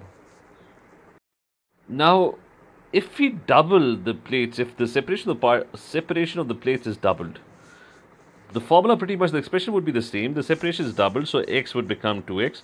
The separation over here is going to be increased, so it's doubled. So it was x previously, now it's 2x. Voltage from the battery that's on the plates, between the plates, is exactly the same. Nothing has happened to it. The charge of the particle is also the same. So the force now is V over 2x. So previously it was V over x into q. Now it's V over 2x into q. So the only factor that came in between was this factor of 2. It's the new force is being divided by this extra 2 over here. So the new force would be F by 2. Previous force was V over x into q. The new force that we have when the separation is doubled is going to be V over 2x. So it's being divided by 2. So the correct answer is going to be option B. Following question reads that current I in a metal wire is given by the expression shown, where I is equal to A into N into V into Q. What does the symbol N represent over here? So I'll quickly go through the symbols. A is the cross section of the area of the wire. N is the number of electrons available per meter cube for carrying current and charge. V is the drift velocity, and Q is the charge on one electron. So the question is about what does the symbol N represent. So N is the number of electrons per meter cube. So and the number of free electrons per meter cube per unit volume of the metal. So C is going to be the correct option. It's going to be the number of free, or the total number of free electrons per unit volume of the metal. Remember, we're talking about the free electrons, or the electrons that are freely available for carrying current or are involved in current. So let's look at the incorrect option. The number of atoms per unit volume is incorrect. The number of free electrons per atom in the metal is also incorrect because it's per unit volume. This is correct. D. The reason why D is correct is the total number of electrons per unit volume of the metal is incorrect, because an atom can have, or a substance or a material could have many electrons, but not all of them would be involved in carrying current. Most of them would be locked away. They would be locked away in chemical bonds inside shells of atoms, so they would not be available. So when you're talking about current, we will only be discussing those electrons that are freely moving around and that are freely carrying or carrying charge and moving around and carrying current. So which is why D would be incorrect as well. The following question states that the circuit diagram shows two lamps X and Y, each connected to a cell. The current in the lamp X is 0.5 amperes and its resistance is 9.6 ohms, and the current in lamp Y is 3 amperes and its resistance is 1.2 ohms. So these values are provided for both circuits, and the question now is, what is the ratio of power in lamp X with respect to power in lamp Y? Now the very first thing you need to know is the formula of power, which is I square R. So current is given, resistance is also given, so we can use I square R. So I'm going to try and solve this now, because we need to find the ratio, and we're going to first calculate the power in lamp X, which is going to be I square R, or 0.5 square. So it's going to be 0.5 square multiplied by R, which is 9.6 ohms. And let's do the same for the other circuit, which is for lamp Y. The power is going to be 3 square into 1.2 ohms. So it's going to be 3 squares into 1.2 ohms. So it's I square R as well. And we're going to try and calculate this value on a calculator. and this value comes out to be 0.2 and another 2, and it's a trailing 2, but if you look over here, everything is up to, it's accurate up to 2 significant figures. This value is also 2 significant figures, this value is also 2 significant figures, so everything, so we're going to round off our answers to 2 significant figures, which is going to give us option A as being the correct answer. The following question reads that the sum of the electrical currents into a point in a circuit is equal to the sum of the currents out of the point. Which statement is correct? What that statement basically means is that if there's a point, a node, and there are currents leaving, for example, E is leaving that node, so there's current traveling out of the node, and there are currents that are going into the node, for example, C, A, B, and D are going into the node.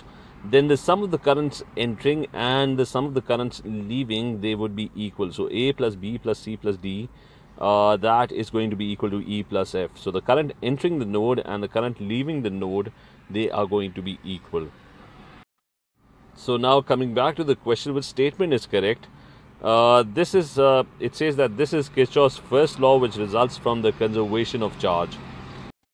So the first statement is actually correct. It is the Kirchhoff's first law. This statement is the first law, and it results from the conservation of charge, because the charge that is entering a node and the charge that is leaving a node, they're going to be equal. So the amount of current entering a particular node and the amount of current leaving a particular node, they are going to be equal. The following question reads that in the circuit shown, the batteries have negligible internal resistance. So this is the circuit that's drawn. There's a 15-volt battery and there's a 9-volt battery, and you're being asked what are the values of the currents I1, I2, and I3. So you need to solve this circuit and you need to figure out the value of the current I1, I2, and I3.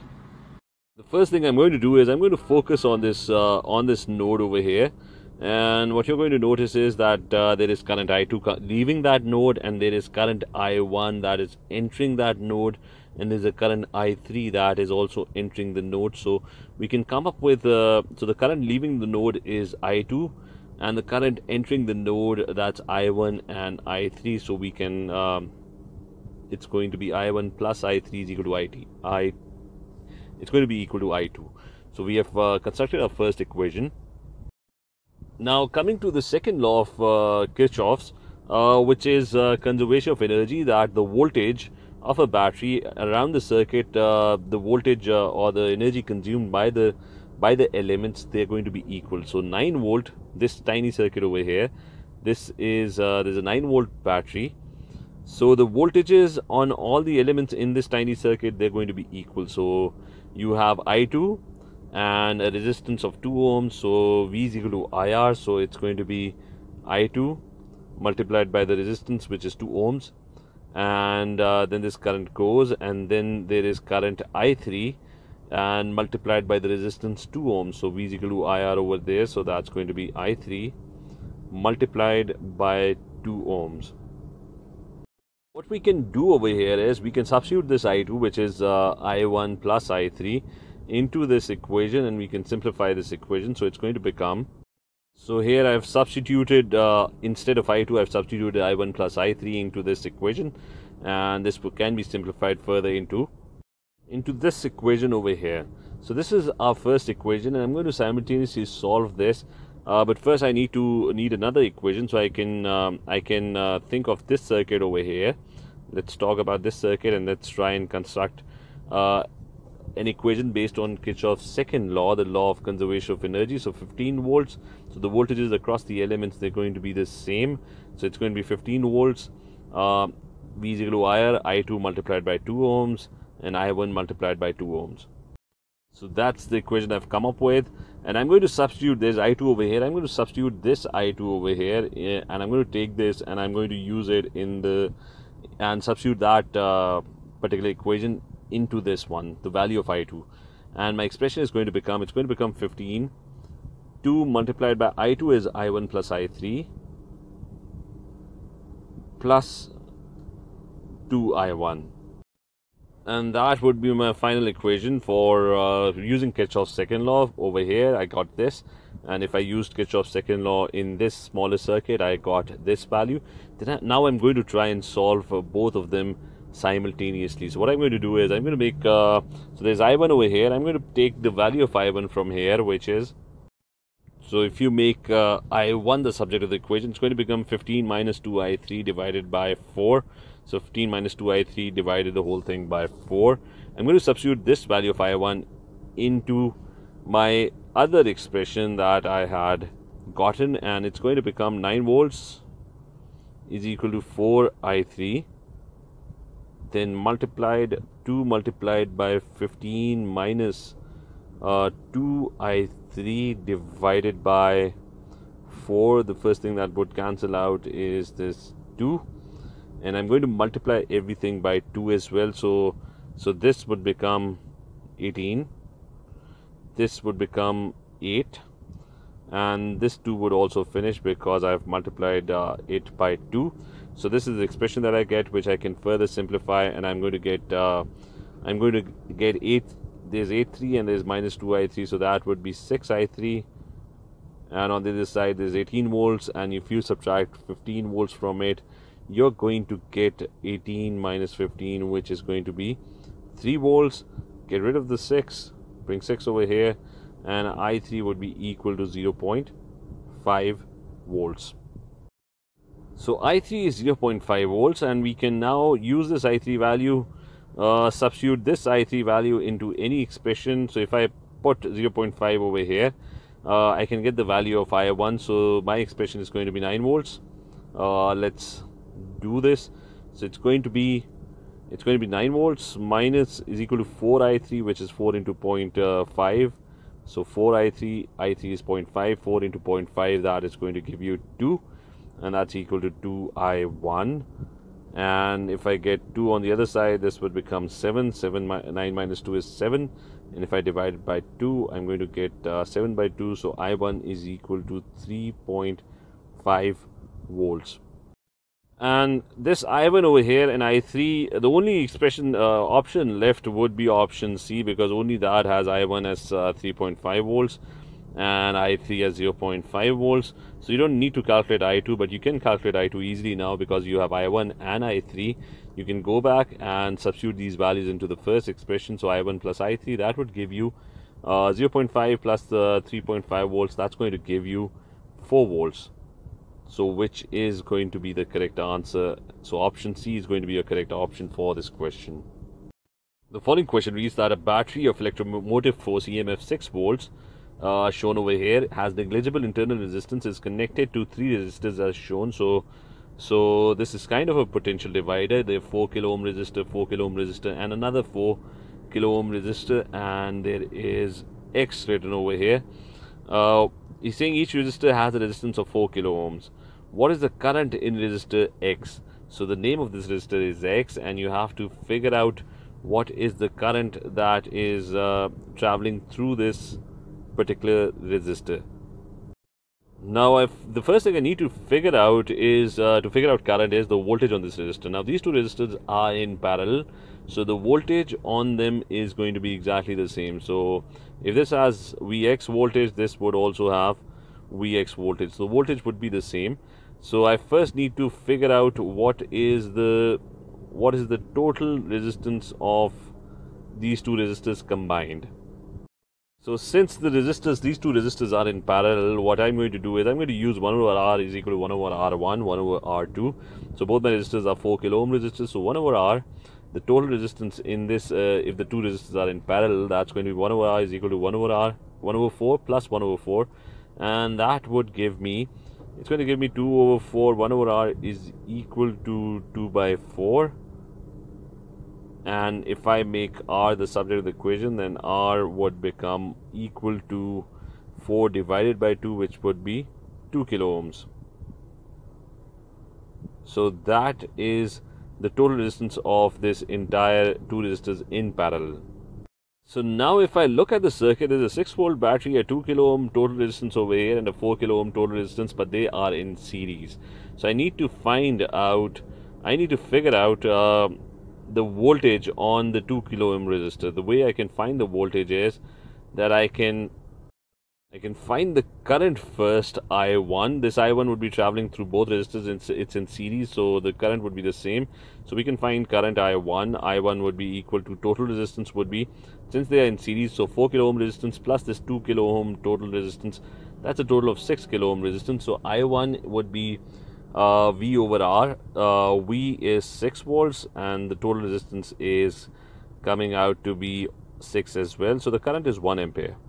So we have a 1 ampere current that is flowing through this entire circuit.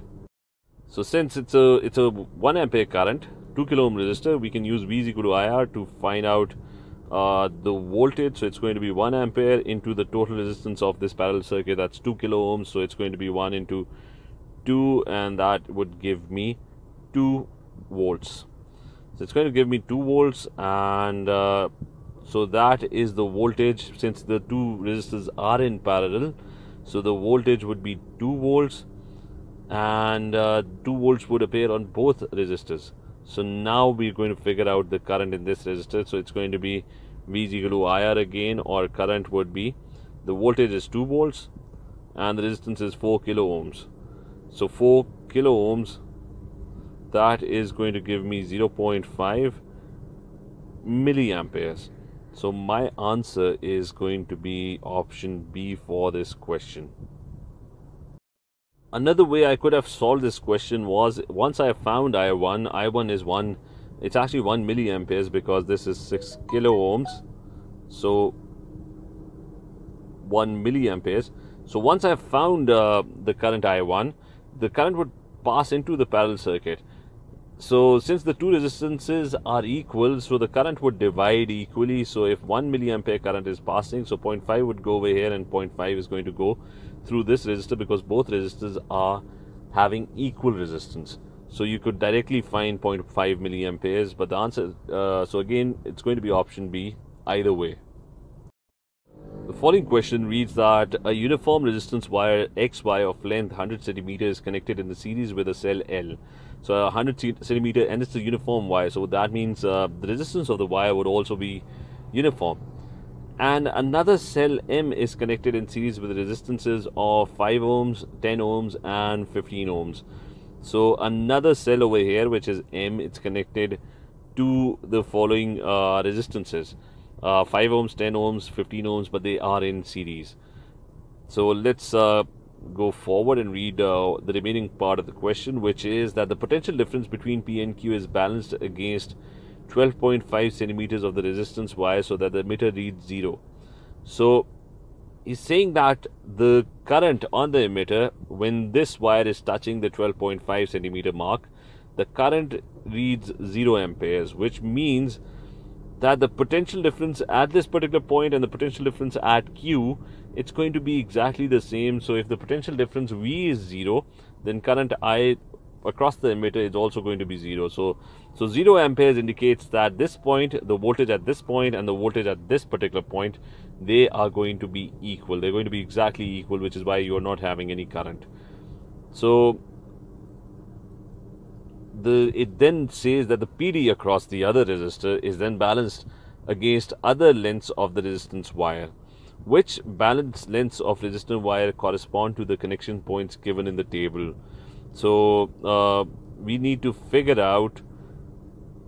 The thing that needs to be done is you need to figure out the voltages on these resistors.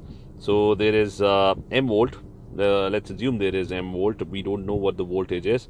But what would be the voltages across this 5 ohm resistance? So voltage across the 5 ohm resistor is going to be, it's going to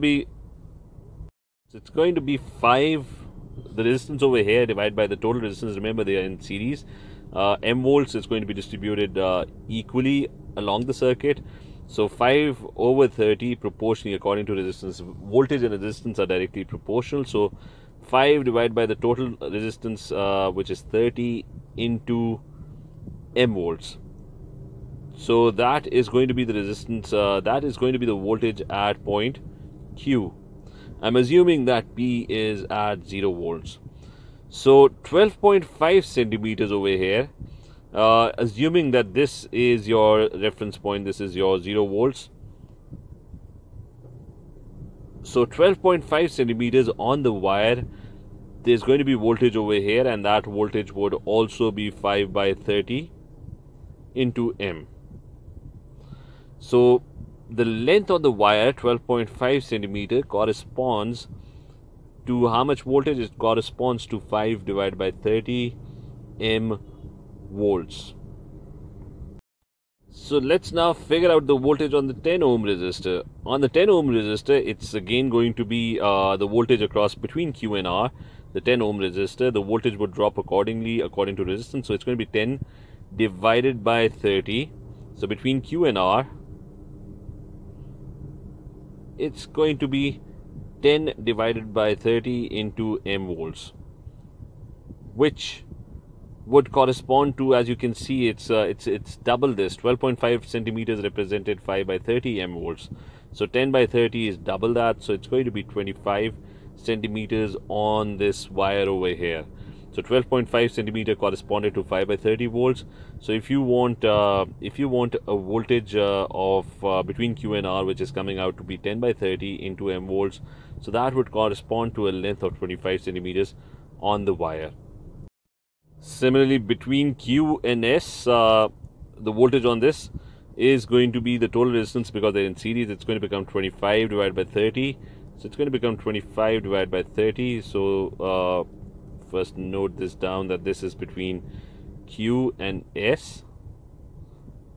So it's going to be 25 divided by 30. The resistance over here is 25, and the total resistance in series is 30. So 25 divided by 30 into M volts. So that's into M volts. So what length would it correspond to? If you compare it with this, 5 by 30 is 12.5 centimeters. So you need to multiply this by 5. Then you're going to get 25 by 30. So accordingly, the length would also increase. So it's going to be 12.5 multiplied by 5, which is going to give you 62.5 centimeters. So the first one is 25 centimeters. The next one corresponds to a length of 62.5 centimeters. Do we have an option that only has this? So the first one is 25. The next one is 62.5. Both B and D look very familiar. So let's go back to our question. And we would have to solve for P and R. P and R is this part over here. So the resistance is 5 and 10, that's 15, and the total resistance is 30. So 15 divided by 30 into M, that's the voltage. 15 divided by 30 into M volts, that's between P and R. So the corresponding length would be, if you look over here, it's 5 by 30 M volts, that's 12.5. So it's 3 times that value. So it's going to become 12.5 multiplied by 3, which would probably be 37.5 centimeters. So let's go back and have a look, and that would give me option B as being my correct option for this question. Following question reads that a motor is required to operate at a distance of 800 meters from its power supply. The motor requires a potential difference of 16 volts and a current of 0.6 amperes to operate. So we can write that down. So this motor over here needs 16 volts and it needs a current of 0.60 amperes.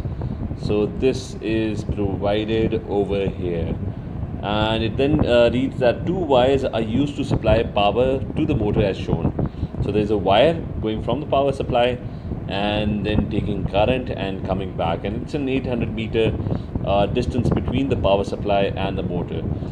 Now the question then states that the resistance of each of these wires is 0.0050 ohms per meter. What is the minimum output potential difference of the power supply? So the resistance is 0.005 ohms per meter for this wire and this wire, and it's an 800 meter distance. So we can calculate the total resistance of these wires. So the total resistance of one side of the wire is going to be 800 multiplied by 0.005 ohms per meter, and if we do that, then that gives me 4 ohms as the resistance of one side of the wire. So there is a 4 ohm resistance in this wire, and there is a 4 ohm resistance in this wire over here. What I can do is I can simplify this circuit and draw a more simpler diagram, which is going to look like, it's going to look something like this. This represents the resistance of this wire, which is 4 ohms. Then there's going to be a resistance in the wire that is taking current back, so that's going to be 4 ohms as well. So I'm representing the wires with these resistances, and this is the motor over here. The motor needs 16 volts and 0.6 ampere current, and we need to figure out the total power that should come, or the voltage that should come from here. So remember, the current that's traveling, it's a series circuit, so the current is going to be the same over here as well. So it's going to be 0.6 amperes, and it's going to be 0.6 amperes in this wire as well.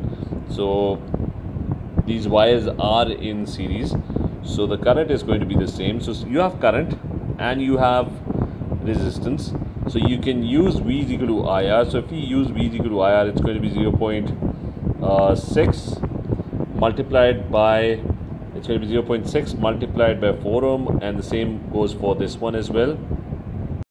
So here I have multiplied resistance into current, and this value comes out to be, this value over here comes out to be 2.4 volts, and the same would be for this value over here, 2.4 volts, which means that there's going to be a voltage drop on the wire of 2.4 volts over here, and when coming back there's going to be an additional voltage drop of 2.4 volts.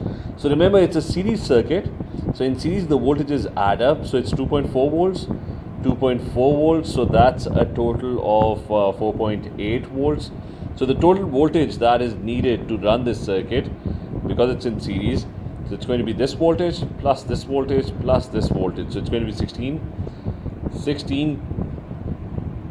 plus 2.4 plus 2.4, which is going to give you 20.8 volts. So option D would be your correct option for this question. The following question reads that which elementary particle is a lepton? Now you must remember that an electron is a lepton, and I will also give you a brief overview as well. So remember, particles are divided into leptons and hadrons. Leptons are elementary particles. They are not made up of other tiny particles. So an electron is a perfect example of a lepton, whereas hadrons are made out of quarks. They are made out of even tinier particles, which are quarks. So protons are an example of hadrons. The following question reads that how many down quarks are in a nucleus of hydrogen, and it's given hydrogen is 3 and 1, which basically means that it has, let's look at the nucleus of hydrogen. It has 1 proton, so that's 1 over there, and the neutrons are 3 minus 1, which is going to be 2 neutrons. So there's 1 proton and 2 neutrons. So each proton and neutron, they're made out of up quarks, which have a charge of plus 2 by 3, and a down quark which has a charge of minus 1 by 3. So if you have a proton would be 2 up quarks. So it's going to be 2 up quarks and 1 down quark, which means that 2 up quarks would have a charge of plus 2 by 3, the second up quark would have a charge of plus 2 by 3, and 1 down quark which would have a charge of minus 1 by 3, which would give you a total charge of plus 1. And a neutron would be made up of 1 up quark and 2 down quarks, which would mean that up quark would have a charge of plus 2 by 3, 2 down quarks would have a charge of minus 1 by 3, so the net charge would come out to be 0. Now the issue is that in the nucleus of hydrogen there are 2 neutrons, which means there are going to be 2 neutrons and 1 proton. So that means there would be, this entire thing would be, because we need to calculate the total number of up quarks and down quarks. So let's he's saying how many down quarks are in a nucleus. So 1 proton, that's 1 down quark, and 2 neutrons, that would mean each neutron has 2 down quarks. So 2 neutrons is going to have 4 down quarks. So 4 down quarks over here, and there's going to be an additional down quark in the proton. So that is going to give you 5 as the correct answer for this question.